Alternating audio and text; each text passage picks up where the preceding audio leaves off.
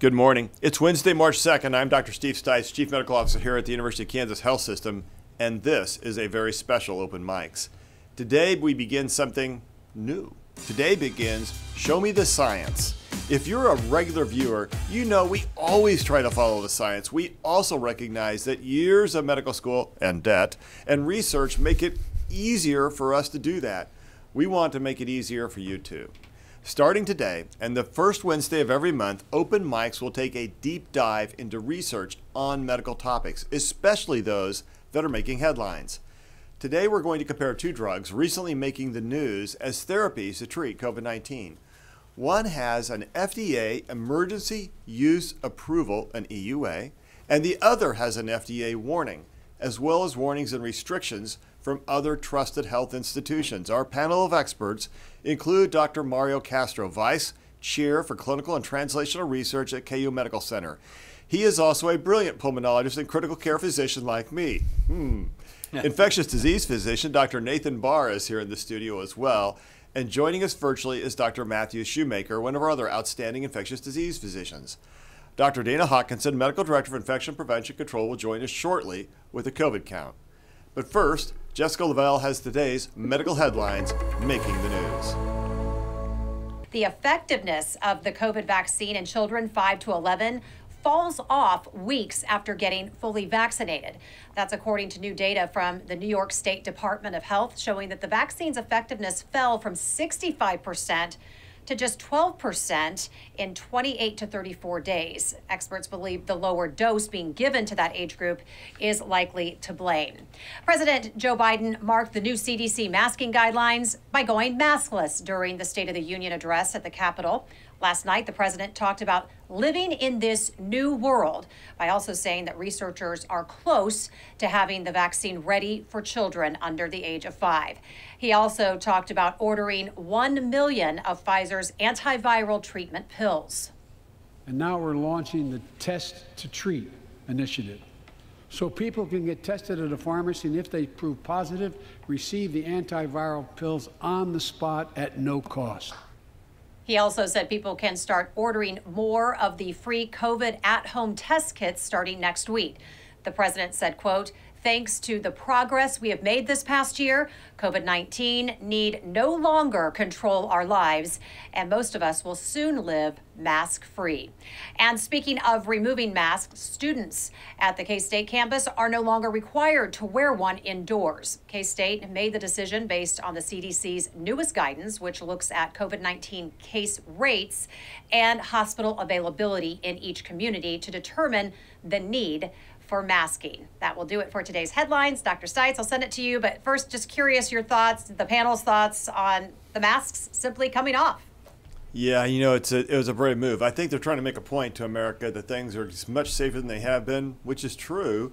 What we know is if you look at the CDC guidelines, they actually tell you to go county by county to determine if you're in what zone you're in, whether or not you can take the masks off. In this area, Jackson County and Wyandotte County are still in the red zone. Technically, don't take the masks off. But in Johnson County, yellow zone, you can take your masks off. Now, the problem is that what America heard is you can take your masks off. And so I think that's probably what they're going to hear even more, guys, from the congressional thing last night. Dr. Barr? Yeah, made me a little nervous, I'll be honest. I know you did. You were talking about being nervous when you got here. Yeah, that's just sort of my nature, I guess. But, you know, it's to me, there's, you know, when I see so many cases still, you know, they're dropping, that's great. But, you know, we look at our hospital numbers, they're still pretty high. And it makes me a little uncomfortable to sort of be proclaiming you can take your mask off. Well, we'll see how this goes, and we'll be prepared either way it ends up. Just one quick point about the data in the Pfizer vaccine in children. What it said is the effectiveness against disease transmission or acquisition by a child drops off rapidly, but the protection against severe hospitalization and severe illness is maintained. So don't go away with this thing, oh, the vaccines don't work for kids. That's actually not true. That's what the headlines have captured. The reality is that when you step back and you look at all the data, you get into the science of it, what it says is the vaccines are still effective at preventing severe hospitalization and injury. You know, that's why science is so important. You got to dig down deep. So I'm excited about today's topic because You're going to go with us in a journey for how we think. But before we begin, you have to hear what some of our experts may say what they mean when they use terms that we look for when scrutinizing the research. Our goal is to empower you on what to look for when medical research or studies are bantered about. The first term is academic medicine. I'm going to ask every one of our panel to briefly explain what that means to them, why they chose academic medicine, and share their background in conducting clinical research. Dr. Castro, I'm going to start with you. This, by the way, this guy's in charge of all the clinical trials here at KU, so he does practice a lot of science. All right. Thanks, Dr. Stites. Well, academic medicine is why I went into this field. It's the three pillars of academic medicine, which is excellent clinical care, high quality clinical care. It's education. We are here to train the workforce of the future for medical care. And then thirdly, outstanding research. We're here to set the bar for research and to do that premier research that our medical field needs to advance that. That's what makes me get up every day, get to work no matter what, and despite being through this pandemic for the last 2 years, academic medicine is what attracts me. And in fact, isn't almost all medicine today that we practice, from drugs and new therapies and treatments, all of that comes from the research that's done to help show us what the new therapies are? Yeah, I think that's an excellent point. I mean, the reason we're here is really to advance that field. We're not here to do what's been done the last 20, 30 years and say it's okay. No, we got to question that, and we got to do it the right way with the right research. All right. Dr. Barr, Academic Medical Center, Academic Medicine, talk to us. Yeah, I mean, so my journey with academic medicine, I started off really just wanting, I wanted to focus on patient care, and I got to where I really liked global health, and for me, my research career has really tied that in well. So I do work on diseases that unfortunately are really high mortality rates, that kill a lot of people, and I'm really driven to try to make dents in that. I'm really driven to try to improve that. And so when I think of academic medicine, those same missions that Dr. Castro talked about, I think of how the research is going to make that difference in the future, so that the patient in front of me with a question I didn't know how to answer, we can now answer that question and we can get that patient through that disease. Mm-hmm. Dr. Shoemaker, talk to us about your journey in academic medicine. I am less heavily involved in research than Dr. Castro or Dr. Barr, and more heavily involved in the academic side of it. And that's what drew me to leave hospital administration and private practice and come here, was to be engaged in the teaching of the next generation of physicians so that we could help them better understand not only how to care for patients, but how to interpret these studies and the designs and the things that we're going to talk about in the coming minutes. You know, I'll tell you, I think it is so important to think about that. You know, I am nowhere near the research level these guys are, and my hat's off, because people like Dr. Castro, the folks who are advancing the science, and here's why that's important. I spend my day trying to create a good environment for people to be able to do that work in. That's my job here at KU.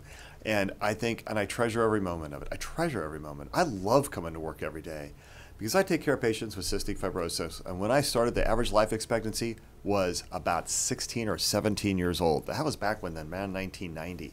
Today, the average life expectancy is 45, and with Trikafta, it's estimated people are going to live almost a normal life expectancy. Think about that for a moment. A deadly disease transformed, not just because they got more doctor's appointments or they had more rapid care, but because science changed the game and changed the story and the narrative from one of you're going to die really early to you better start saving for retirement because you're going to be around to live like that. And I'll tell you, every time I've had that conversation with my patients, I get tears in my eyes. I'm like, you got to save for retirement now. You got to think differently than you thought your entire life.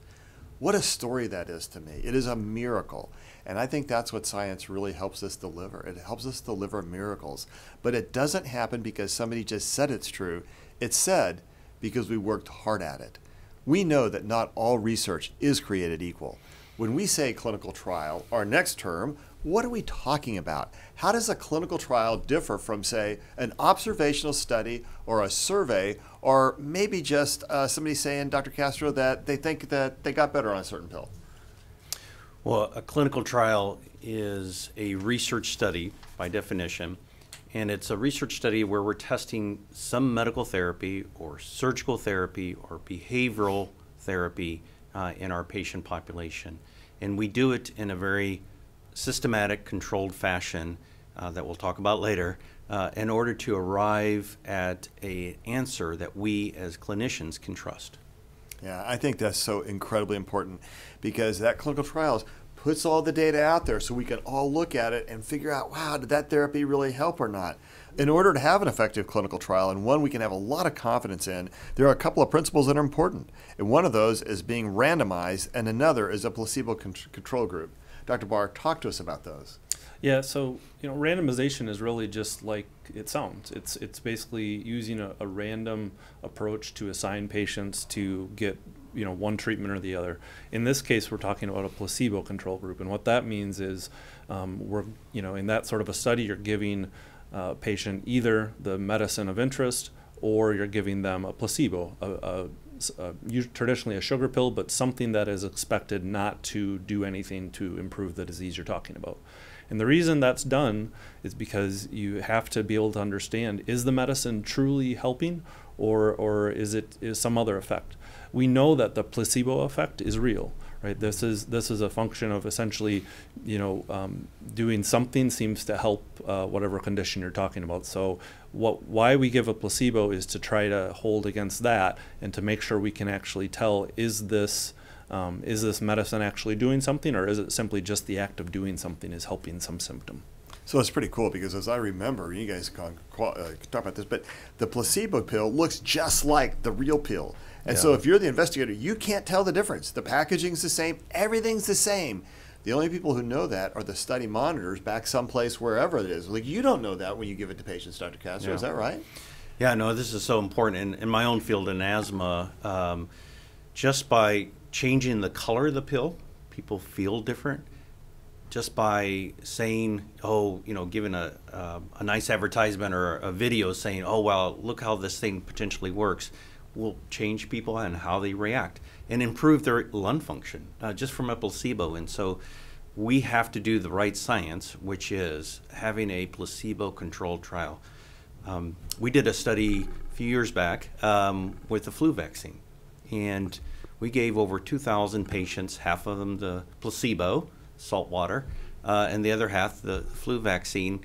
And what we found was 30% of the patients that got the placebo said, this gave me the flu, this gave me the bad side effects that the flu shot gave me, and exactly 30% of those that got the flu vaccine said the same thing. So it allowed me at the end of the day to say to my patient, hey, this is safe for you. We know that some people have aches and pains after receiving a shot, but we know that this is no different than placebo. Having participated in some of those studies, actually an injection of saline in your shoulder turns out it does hurt. You may not believe that. So this is an incredibly important point because you're getting a pill, you don't know which one you got, you're randomized, so it's even distribution of all sorts of ages and races and diseases in both groups, and we can really draw a conclusion from that. So Dr. Shoemaker, talk to us then about trial participants. Let's talk about what is sample size and demographics. What does all that mean? So when we're enrolling patients into these studies, we want to make sure that we get a large enough number that the data is meaningful. Think about it like flipping a coin. If you flip a coin 10 times versus flipping a coin 1,000 times, you know that you're more likely to get a 50-50 spread if you flip it 1,000 times as opposed to 10 times. And that's the benefit of sample size. The other thing we want to do, especially in the studies that we're involved with in adults, is make sure you get a good sample across the spectrum of age so that all ages are represented, as well as gender representation and representation of other groups. Yeah, all of this is incredible because we study, and there are epidemiologists, people who spend their entire lives constructing these trials to make sure they're done right, to make sure that the conclusion from them is true. And sometimes we lump multiple trials together to try and figure out if there's a real trend. And this, to borrow a term that almost sounds like it came out of Star Wars or Star Trek, is a meta-analysis, Dr. Castro. So explain to us about a meta-analysis. Well, this is a Trekkie type of term. It is pretty cool. It's a biostatistical approach in how we basically lump studies together. When we have, say, 20 studies that are studying how the flu vaccine works, we need to understand how each of those studies enrolled patients. You know, did they enroll elderly patients, as Dr. Schumacher mentioned, or did they enroll young patients? Did they enroll patients here in the United States or patients in Europe? And so all these are what we call demographics, or different characteristics of the patient population, and the meta-analysis will take that into account. And the first thing the meta-analysis does is rate the quality of that clinical trial. That's the very first thing, because if you have a poorly done study, you don't want to include that in the meta-analysis, as we'll talk about shortly. And so that quality evidence is critical to how we do a meta-analysis. And that requires some judgment, which at the end of the day is one reason I don't like meta-analysis, because I may not agree with that person's judgment or not.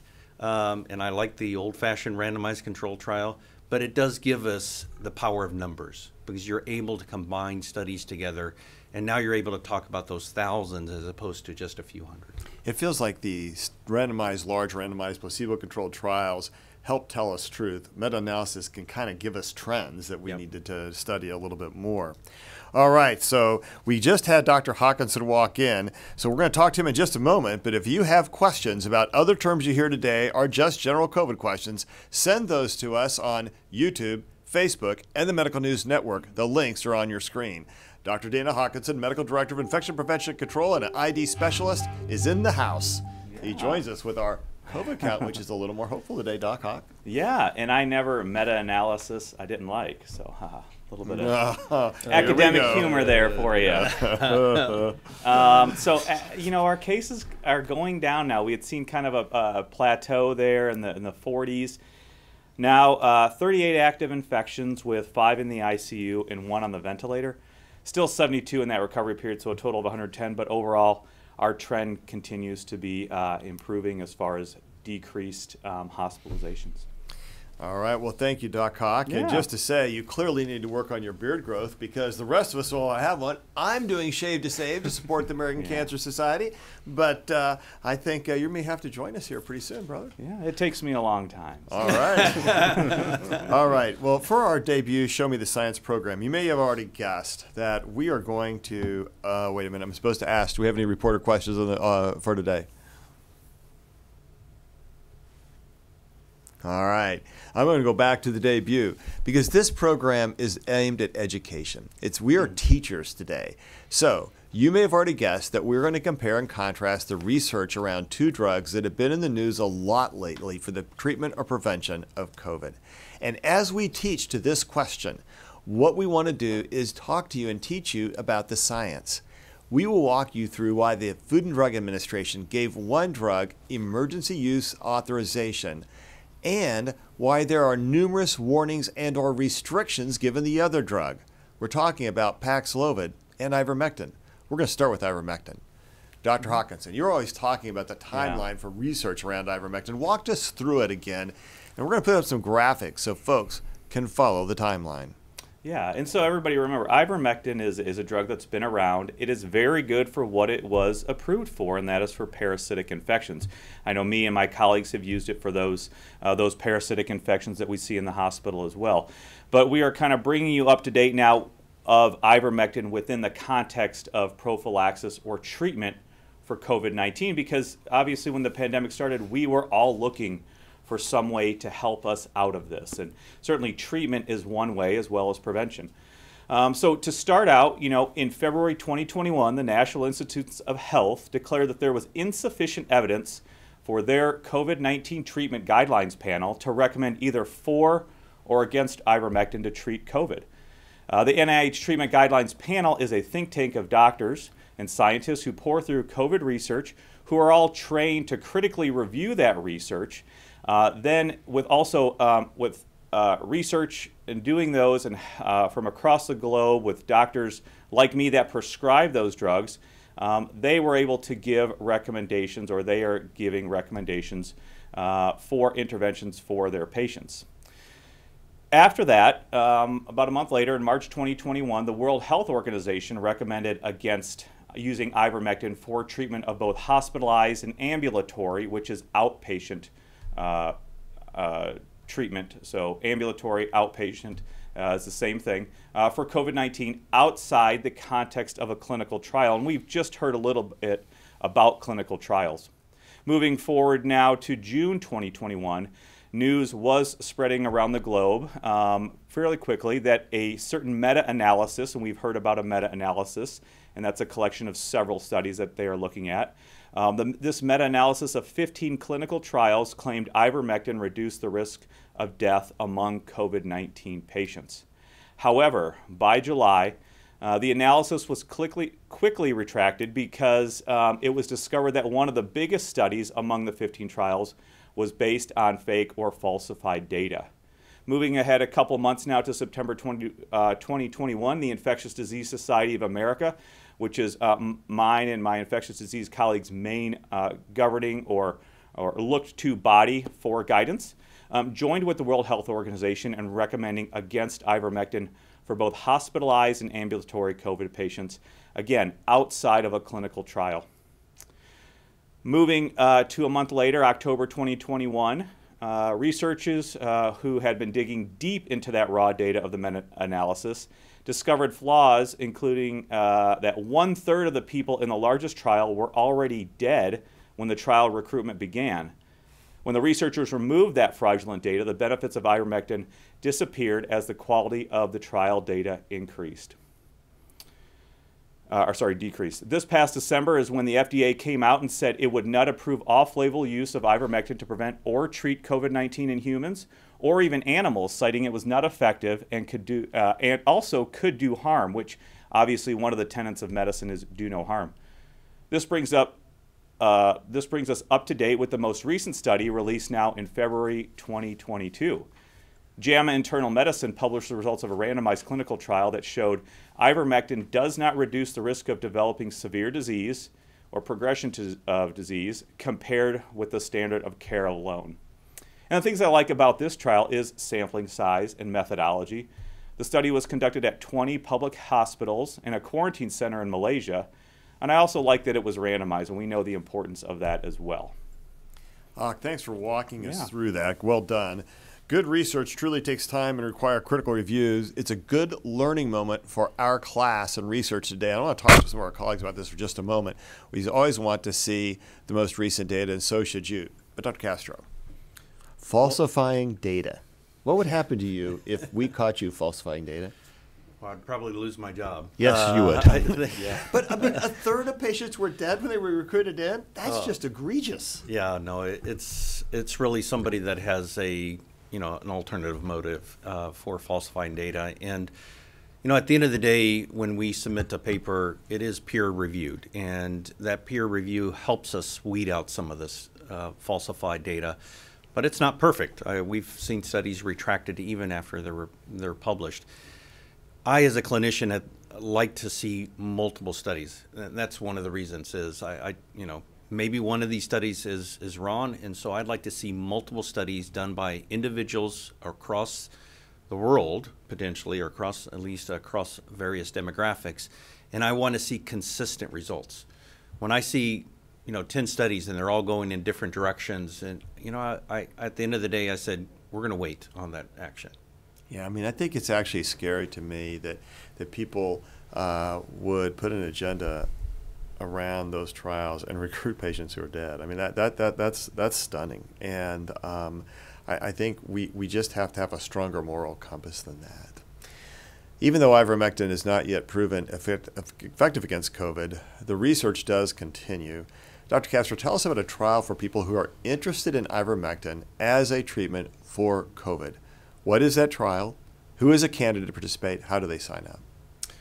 Well, great. Well, as the science teaches us, we need to do the right study and do it the right way. So this is a randomized controlled trial that is placebo-controlled, just like we talked about at the very beginning of the open mics. And this is called the Active-6 study. We are studying ivermectin, fluvoxamine, and we just completed the arm looking at fluticasone. So we're studying various treatments, and each one of these have a matching placebo arm in them.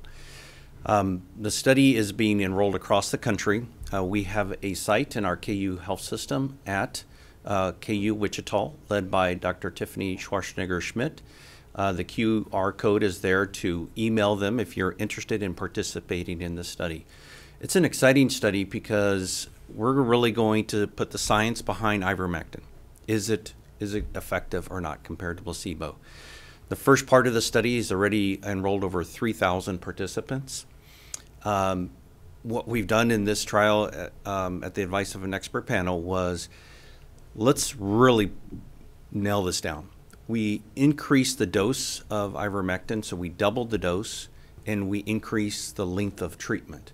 So that at the end of the day, we will solidly know whether or not ivermectin is effective at the lower dose or at the higher dose for the treatment of COVID infection. Again, this is a study looking at participants that have outpatient ambulatory COVID infection, not sick enough to get into the hospital. You do have to be 30 years of age or older, so we're looking primarily at adults. You do have to have a positive PCR test for COVID-19, and you have to have within 10 days, and you have to have symptoms within 7 days of infection. Very important across all the studies that we've looked at for treatment effect of COVID is you don't want to wait several weeks to go get a treatment. You want to do this very early on in the treatment, and that's the most likely point that you're going to find effect from the medication itself. So this is the real science. This is the real science, and you can enroll in an ivermectin study sponsored by our School of Medicine. If you just get that QR code on your phone, it'll take you right to the email and the addresses to call. It's pretty cool, pretty easy. So, Dr. Barr, Malaysia. Yeah. So, is that data transferable to the United States? Well, there's differences, right? I mean, I think you don't want to say outright, oh, well, this happened in a different country. We can't translate it. I think that's a little too straightforward way to look at it. There are going to be differences in the population. You need to look hard at, things about, their age, their sex, all these different things. What sort of conditions are they living? What treatments were available? All that sort of stuff. That's what is the more important thing. As I said, I do research largely focused around global health, a lot of it in Uganda. And, so it's certainly a different country in the U.S. But if you're looking at the same diseases we're looking at, same population, very transferable. But you have to know that information. You have to be able to dive in, look at the information to understand, is it truly a similar population or is it actually very different? Dr. Shoemaker, you have spent your life, you've devoted your career to the treatment of infectious diseases in patients of all types and all ages and with all sorts of diseases. Do you feel like there is enough evidence right now to use ivermectin, just that anybody should be able to walk in and receive a prescription? No, I mean, right now the data is pretty clear that this is not an effective treatment for COVID-19. And although generally it's a benign drug, at higher doses, it can cause vomiting and diarrhea, and that in the setting of COVID-19 can make your disease worse and end up in hospitalization, especially if you're getting your ivermectin from online or veterinary sources where you don't really know what the doses are. Yeah, so I think there are some concerns be fraught with danger around it. We encourage people, if you want to help us study ivermectin, please enroll in this study. And how long have we had that study going on now? For the last 4 months now. So we've been at this ivermectin study for a while. So it's not just something we put together. It's a national trial looking at an important question around ivermectin. Now let's look at. Please, I just want to mention on the one thing I forgot to mention on the Active-6 study. It is done virtually, so you can enroll, even though it's based here at KU Wichita. You can enroll from anywhere, and it can be done just with consent. We will do that over the line, and so I just want to encourage people to think about participating in that, because we want to know for sure. We think it's not effective, but we got to do the right science to prove whether or not that is or not. Which is an amazing statement. That means anyone in Missouri, Kansas, they can all enroll, or other places can enroll. Just zap that QR code, you can get there. All right, let's look at Pfizer's Paxlovid drug. I want to contrast this a little bit. This past December, just 3 months ago, the FDA authorized Pfizer's Paxlovid tablets for emergency use in the treatment of mild to moderate COVID-19 in adults and pediatric patients 12 years of age and up, as long as they weighed at least 88 pounds. It was not approved for the prevention of COVID that's being studied. So very specific guidelines have been issued around this. Then in late February of 2022, just a few days ago, the NIH COVID-19 treatment panel updated their guidelines to include prescribing Paxlovid for patients at high risk of severe illness or hospitalization. Let's talk about the quality of research that underpinned that recommendation. The Paxlovid trial was a randomized, double-blind, placebo-controlled study. Pause. What does that mean? That means that when you were a study participant, just like you would with the Ivermectin study, that you could have either gotten a placebo, a sugar pill, or you could have gotten the Paxlovid, and you wouldn't have been able to tell the difference by looking at those pills. So that's randomized. You didn't have a choice. You didn't get to pick which one you wanted. You get randomized into the study. And then it's done in a looking forward fashion. That is, we're giving you the medicine, and then we follow and see how you do. And because it's randomized, both the placebo group, those with a sugar pill, and the study group, those who got the real pill, had the same types of characteristics. And we're going to look at that when we look at the demographics of the trial participants and the methodologies. Here's what we know. 2,085 total patients were studied who are 18 years or older. They were unvaccinated, because the question around this was in an unvaccinated patient population with a laboratory confirmed case of COVID. They were also at high risk for disease progression, or in other words, at high risk for severe illness requiring hospitalization or a high risk of death. 1,379 participants received Paxlovid in the form of 3 pills twice a day for 5 days. The placebo group received 3 pills twice a day for 5 days. You couldn't tell the difference between the pills. So, hospitalization and death were the key measurements. That is, those are what we call endpoints. Those are the things that we look at and say, did the drug really meet what we thought it was going to meet? Did it reduce hospitalization? Did it reduce death? So Paxlovid is a brand name. Each dose actually involves 2 antivirals called nirmatrelvir. I can't say that. Help me out. Bar? Nirmatrelvir. Okay, whatever that is. And Ritonavir. Yeah. Oh, there you go. See, That one's an old ID one. doctors specialize in naming things in the most bizarre fashion that no one can pronounce. It makes it less likely that you would ask for it, I think. We feel important that way. There you go. Nirmatrelvir, whatever, inhibits or interrupts the SARS-CoV-2 virus from replicating. This is important. The part of the SARS-CoV-2 that it goes after is a part of the virus that has been maintained through all the variants. So the thought is this should work for all variants and likely all future variants. Ritonavir slows the metabolism of the real active agents, and ritonavir has been around for a very long time as part of HIV meds. What does our panel think about this research? We want to look at a couple of quick graphs. Guys, you have those graphs we can pull up for just a second? All right, this is just a demonstration of how the trial, and you can actually go access this, public available data, and it tells you how they randomize people in between the 2 groups. And that's something that we look at whenever we see the research. We look at the research design. We ask ourselves, did it really work? Let's go to the next one. Okay, this is the demographic slide. And what you want to focus on is, are the groups equal between the same? And okay, again, this is the same thing we look at all the time in research teams. We look and say, did the people who got the drug look the same as the people who didn't get the drug? So there's no what we call selection bias. That is that we were biased, and so then the results become biased because really all the men were in one group and all the women were in the other group, or all the folks who are African American are in one group and all the white people are in another group. And that, unfortunately, historically, that's happened in research. So now we look very carefully to make sure that the groups are equally distributed. Then go to the next slide. All right, here's the real truth. Paxlovid looks amazing. If you see the number of patients in the blue line down below, it's a reflection of how many people progressed to severe hospitalization and death on the placebo arm. Now look at the red line down below.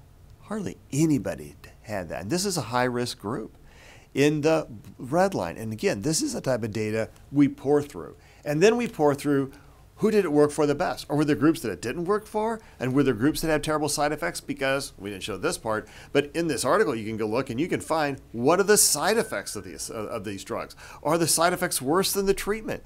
Those are the kind of questions we have to answer. To answer the question, is it effective? It is safe. Let me turn to our panel. Team, what do we think about that research? Dr. Hawk. I think it's sound research. I think they've identified caveats, looked at all of those things just as you talked about. Again, we know that because of the publication, the peer review process, but overall I think the research is sound, and I think their conclusions are really supported by that raw data. And Dr. Barr, this is the type of research I think we want to see.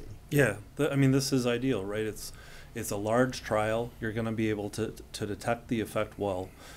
They've designed it that way so that they're going to enroll enough participants where we can really look at it and be confident that, you know, it wasn't simply, you know, if it didn't work, that there simply wasn't enough people enrolled.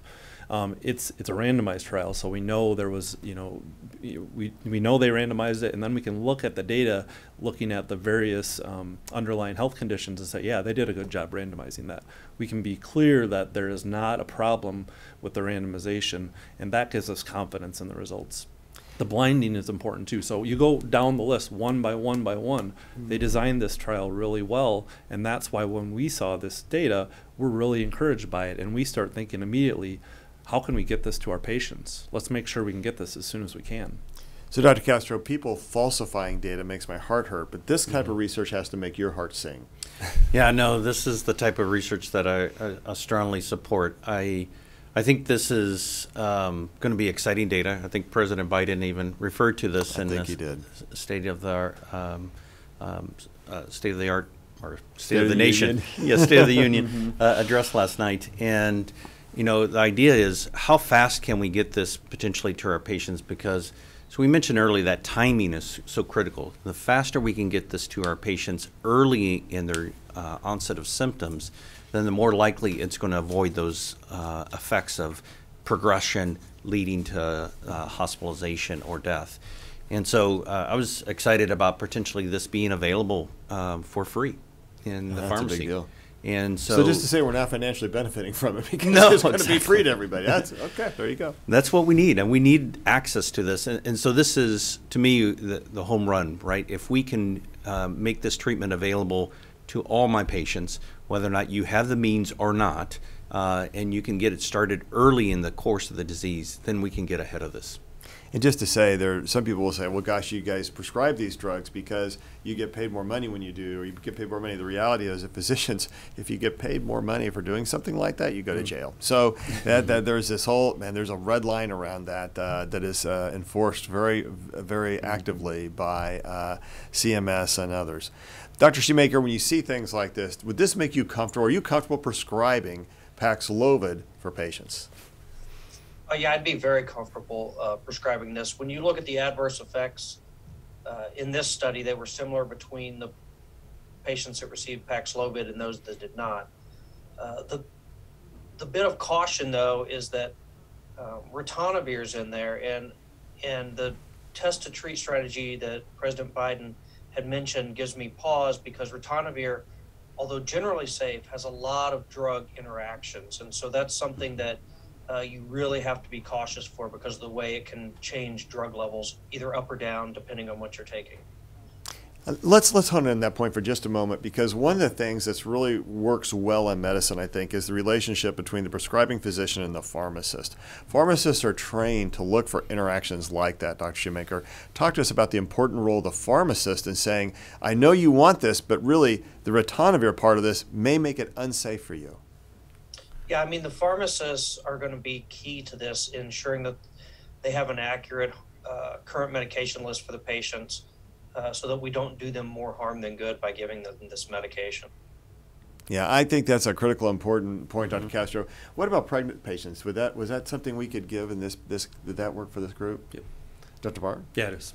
Yep. All right, so good in pregnancy, and we know pregnant patients are at a high risk. So I'm going to turn back to you, Dr. Castro, this relationship. When you do these clinical trials, I'm going to bet pharmacists are involved with you to help you make sure that the drugs have delivered safely and effectively. Yeah, our pharmacists are our right hand. They are there to help us in conducting these clinical trials. They're the ones that are unblinded, so they put the pill in, the placebo pill in, or they put the right pill in, the active treatment. And they're not involved in interacting with the patients, but they're allowing us then to conduct these trials the right way in a blinded fashion by not knowing what the patient got. But at the end of the day, they're the ones also in the community.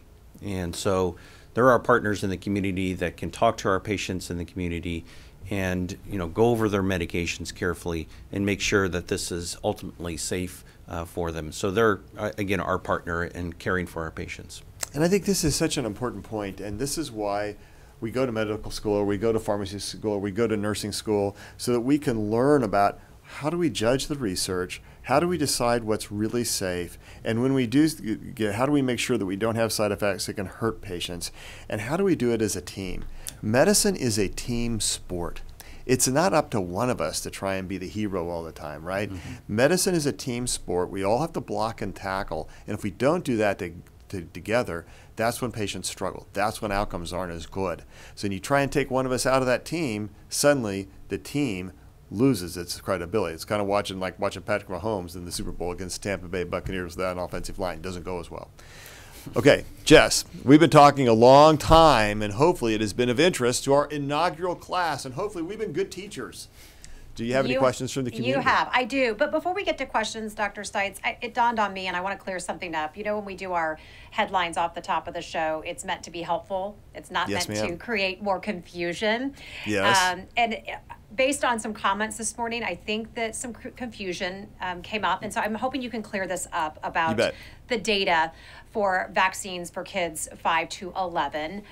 Help people better understand what that meant so that they can walk away today with the right information. Let's do that, because I thought that was a little funny. So, Hawk, let's go. Let's take it on. Yeah, I think some of that data, and please correct me and I'll defer to my other colleagues here, but having gone through that research, I think the message from the media is really way off. I think that data emphasizes and continues to support what we already know. If you look at that article and you look at their conclusions and you look at the caveats with that data, a lot of it centers around that third dose of vaccine. And they show that in those adolescents that were able to get a third dose, the effectiveness of that vaccine and that immune response was raised to what it was prior. Again, we are getting further out from that second dose, but those younger children did not get that third dose. And what we're learning more and more from basic science research and now from clinical research is that it's really that 3 exposures to spike. And again, I'll defer to my colleagues. But what we mean by that 3 exposures, it's either 3 doses of vaccine, or it's an infection and 2 doses of vaccine, or 2 doses of vaccine and infection. Those 3 exposures really are what will create this optimal immune response for T cells and B cells. The other issue here is now we also know that there has been a change in some of the guidance allowing for a further time between that first and second dose for certain age groups. Why is that? Well, on the first go around with all this information, we really wanted to get these vaccines into arms, and so we were using the smallest amount of time available. But when you actually extend that period of time from that first and second dose, in that time you are also developing an immune response as well. So I think the importance here is it continues to support the effectiveness or the efficaciousness of these vaccines, of that third booster dose for protection, really not against infection, although that is a benefit early on, but it's really against that severe disease and having to go to the emergency room, the urgent care, and especially the hospital. In those younger age groups, we know did not get that third vaccine dose, but those older age groups of children were able to, and we saw a rise to the previous levels of effectiveness. Dr. Barr, I think this point about hospitalization and death is still really important too. Yeah. That's the thing that I think I would drive home about this is, I mean, if I made the headline, it'd be like, vaccination's still great at preventing hospitalization and death. Yeah, that's all. That's it. That's the bottom line. He lost this. Well, you may still get infected. Okay, yeah, well, Omicron, we all know that's the case with the vaccinations. The question is, do you stay out of the hospital? Do you keep from dying? The answer is overwhelmingly yes. And especially if you had all 3 doses of your vaccine. Okay, Jess, did that help clear it up? Hope it did. I think it did. Thank you for that. Dr. Barr, just some good news for you. A lot of people on this feed saying that they're still going to be wearing their mask indoors. So hopefully that makes you feel good. Isaac has a question. How do you feel about the test to treat program that President Biden just announced, where you go to a pharmacy to get tested and get sent home with antiviral pills if you test positive? Does this bypass the safeguard system of doctors prescribing medication? What do you think, Dr. Castro? Well, it's a great point, and I think we did have a little word of caution there in regards to the test to treat. And I do think, though, having worked with a lot of these patients, there's often this delay, and it's delay just getting into your doctor or into the health system. So I feel comfortable if you're testing in the environment, you have that test result, you have a health profession, whether that be a pharmacist or advanced provider in the clinic that is associated with that pharmacy, and can review your medications, your medical history, and then prescribe the medication based on those test results and knowing your history. I feel comfortable with that part. Yeah. And Dr. Shoemaker, how about you? Yeah, I mean, to echo what Dr. Castro said, as long as they have either a pharmacist or a nurse practitioner or physician assistant there that can review the medication list and make sure there are no severe drug interactions, I think it's a way to get those patients engaged in care and treated sooner. Because as Dr. Castro said, a lot of times, unfortunately, we're seeing them at the hospital when they're outside of the window where treatment would benefit them. So here's where this is really important, right? Because this is a pill that has to be given within 5 days of symptoms. So that's really quick. If you think, if anybody's had COVID or even just, wanted to get tested, things like that, right? Well, you spend, the first day or two kind of hemming and hawing to yourself. I don't know. I just have, I don't know if I really need to get tested. And by the time you actually do it, you might be running close to those 5 days. So that's a really good thing. But what I would encourage everybody to do is if you're, thinking you may have COVID, you want to go along this route, go to the pharmacy or go to the center where you get your medical care, where you get your prescriptions filled, because that's going to be a lot quicker and a lot easier for that system to actually check your medications and make sure it's safe, rather than if you go to somewhere where you've never been before and they have to try to track down where your medicines are, what you're on, all that sort of thing. That's going to make it happen a lot quicker for you. So that's something that you as the patient can do to really try to move it along and make sure you're getting that really effective med quick as you can. Huck? Yeah, I'd like to drive home that point by Dr. Barr as well. What he talked about was within 5 days of symptoms. That is the essence of all of these things. Early treatment in these viral stages, which is very early in disease, the first 7 to 10 days, the early treatment with these approved drugs is vitally important, whether that's molnupiravir or Paxlovid or the monoclonal antibodies. That is extremely important. If you are developing symptoms, contact your healthcare or go try to get a test and get diagnosed so that you can get that early treatment with these drugs. Here's what else I would say. There are all sorts of treatment guidelines in medicine. This is no different than other treatment guidelines in medicine. We do this in other diseases. And the reason is this. You put the team together, in this case, researchers, physicians, pharmacists, nurses, they write the treatment guidelines together, and then the team can affect those guidelines. If you have any question, the first thing your pharmacist is going to say to you is, you should contact your primary care doctor and see if they think this treatment's indicated. It doesn't mean it's a complete free-for-all. This is not a free-for-all. This is people coming together, writing treatment guidelines, saying this is best practice. We think this is really safe. Look at this incredible clinical trial that is as clean as it can be, that clearly demonstrates overwhelming evidence of the importance of and the impact of Paxlovid. And they say, we're going to give it to you if you test positive because we want to eliminate this delay, and we're going to do it because we've all come together to write the treatment guidelines as a team. And part of those guidelines are going to be, if there's any question, contact your physician. Jess? I'd like to get to just a few more questions if I can. Please. Do you think the publication of studies that have not undergone peer review yet has enhanced or diminished medical science regarding people's perception of it?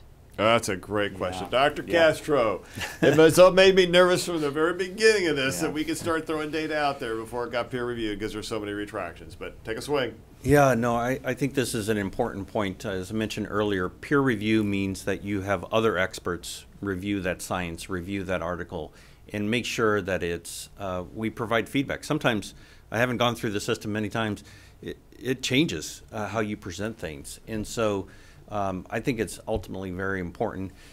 You know, the preprint being available online the purpose there is to speed the information transfer. But the problem is the information may not be correct.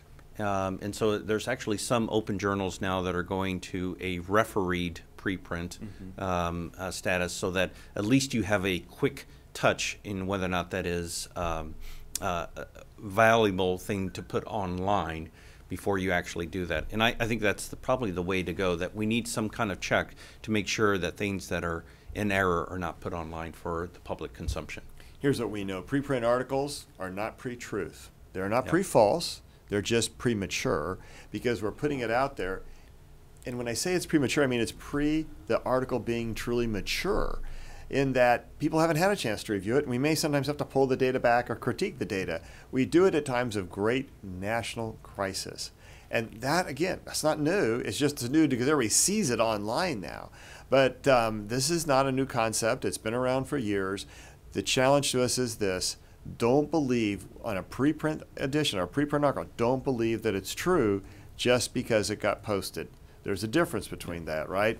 Premature, it means you've been posted, but it doesn't mean you've been fully reviewed. Jess.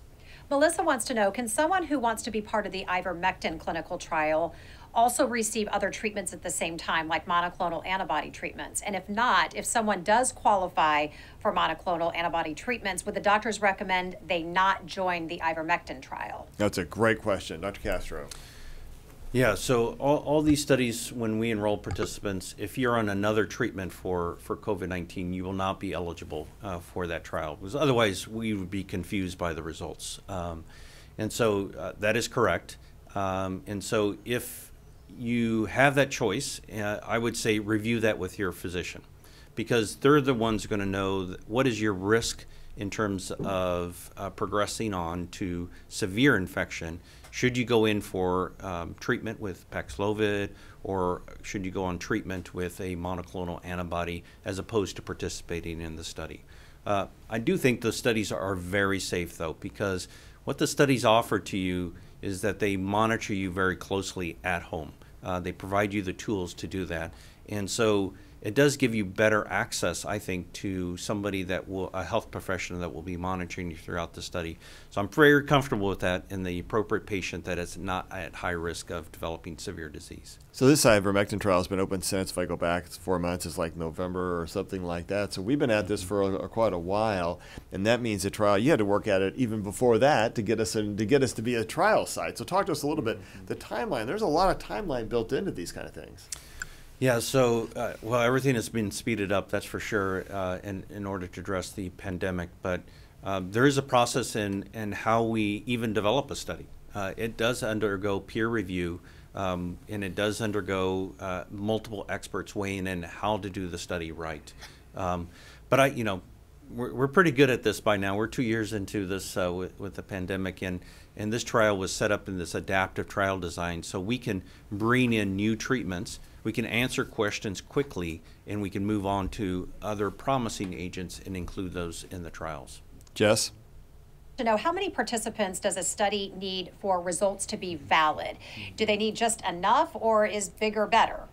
Oh, that's the question. The power of a research study, Dr. Barr. It's different for every single trial. So it depends on what you're trying to look at. So, for some diseases, if you think there's going to be a very large, obvious effect, you may not actually need to enroll a huge amount of people to find that out. And of course, we want the study to be done as quickly as it can be, because if we do find a good effect, we want that treatment available to everybody. We don't want to just keep studying against a placebo forever if it in fact has an effect. But we don't want to under-enroll it, because then we may miss an important effect. So there's a very complicated process that thankfully we have biostatisticians with PhDs, et cetera, that really are experts at this sort of thing, and they can help us calculate what is the proper sample size for this particular question, for this particular medication, for this particular outcome that we're looking at. So there's a lot that goes into that question, and it isn't as simple as bigger is always better. It's very detailed. It's actually a great question. Unfortunately, there's even a thing called, Dr. Castro, the Data Safety Monitoring Board that watches that information come in, and if they see a trend either good or bad early on, they're going to let folks know. They can actually call a study. Yeah, so the right way for a study to be done, again, the science, is that you have this safety monitoring board, and they're experts. They're experts in the material, they're biostatisticians that know how to analyze this data, and they provide us guidance in whether or not this treatment looks like it's working. Well, we need to keep this trial going. This treatment is not working at all. It's what we call futile. We need to stop enrolling patients in this trial. So our trials have that. The Active 6 trial, which I mentioned, does have a data safety monitoring board, and it helps us in really ensuring ongoing safety during a trial. In the active studies, our general framework is we study a drug first a few hundred patients, we review the data, and then we decide, can we open it up to a larger study where now we're enrolling a few thousand patients. Ultimately, as we talked about earlier with the Paxlovid study, you need a few thousand patients for something like this in terms of ambulatory or inpatient treatment with COVID. Jess, one more question. Last question. Okay. Isaac is saying, I assume that trial participants are not fitted with tracking devices. So that means data gathering is relying on self-reporting. Have you ever had trouble getting data because participants are just reluctant or too busy to report? Dr. Castro. Yeah, so actually we do provide instruments that participants in our trials monitor at home. In our Active 2 trial, we utilized a oxygen sensor. So you got an oximeter at home, tracked your heart rate, and you were recording symptoms. This was monitored 24/7 by a healthcare professional across the country. So this allowed us to keep in touch with our participants in the trial. And as I mentioned, at the end of the day, I think this is a powerful part of a clinical trial. That's part of planning too, right? So when we talk about, we always, when we're running studies, we worry about that exact question. We don't want to have patients enrolled and then not be able to find out what happened to them. So that's part of planning a trial. You develop a strategy for how are we going to keep track of these folks, make sure we can get in touch with them, make sure we know what's going on, and they make their study visits. So it's actually something that we work hard in a clinical trial to make sure that we have low numbers of patients that we can't find out what happened. Well, I want to say thanks to this amazing group of people. And we said a minute ago, it takes a team. Gosh darn it, it takes a team. One of the things we have to be careful about is that N of 1, where I'm out there doing things on my own and trying to tell everybody how great it is. The challenge to that is what you saw with, and I made that reference to Patrick Mahomes in the Super Bowl against Tampa Bay when the offensive line was struggling. The reality is Mahomes can't do it by himself. The truth is it takes a team. Medicine is a team sport. Science is a team sport. You're only as good as your weakest link. And that's what we have to cope with and try and work on every day. It has been a great discussion. I'm really looking forward to more of these Show Me the Science episodes on open mics. I want to get final thoughts from our guests. I'm going to start with Dr. Castro. Well, if we could put up the QR code one last time, I do want to mention the science is there because we have participants. And participants are people that volunteer to participate in these studies. And I always say to my participants, I say, you're not only doing this for yourself, but you may be doing, more importantly, you're doing this for others that are in the same situation. So consider your participation. Here we have the Active 6 study QR code, and help us get ahead of the science of this pandemic. Dr. Shoemaker. Paxlovid is very encouraging, but we need to remember that the most effective way to prevent hospitalization and death is getting 3 shots of the vaccine. Yes. Mm-hmm. Dr. Barr. Yeah, well, I just, I would say thanks for this idea of really trying to present, information to sort of help people understand all this nitty-gritty stuff that goes into clinical trials and research. There's as you can tell, a ton there. We spend our lives training to be able to conduct these trials well, to make sure that the evidence we get from them is reliable. And I think the more information folks have, the better they're going to be able to dive into a study and find out, is this actually something that I can rely on or not? So I would just encourage people to make use of this, and then I think I'm also going to say, maybe don't throw away your mask, huh? Don't throw away the mask. Duck Hawk. I think we're all into prevention. So obviously mask wearing in those high-risk situations is still a viable option. And if you don't feel safe, please do that. And certainly agreeing with Dr. Shoemaker, vaccination is the safest way to prevent hospitalization. Moving on now to treatment, Steve, I think we are now having and developing this standard of care for outpatient treatment. And again, earlier is better. We have the NIH guidelines. I think they would really be cemented as current standard of care. And I think moving forward, just as you talked about, we have standards of care in medicine for treatment of a lot of different diseases. And I think once you go away from that standard of care, you really do open yourself up to investigation and litigation. So I think it's very important to understand that. We do take our guidance from those bodies, from those not necessarily governing bodies, but certainly those think tanks and those bodies of physicians, scientists, pharmacologists, pharmacists, all of those who then develop these and critically review all this data to find what is beneficial, what is harmful. And so I think we are getting there now with these NIH guidelines. This is such an amazing time to be in medicine. I told the story earlier today about being a doctor with cystic fibrosis patients, and my patients, they died really young, and there were a lot of tears around that. I've been to a lot of funerals of my patients. And then I remember what happened when they went on Trikafta. I remember the patient coming back to me and saying, Dr. Stites, I can go out to dinner with friends and not be embarrassed. I can go to a movie and not have everybody look at me. I can be on a date and not have to worry about how I came across. It's a miracle.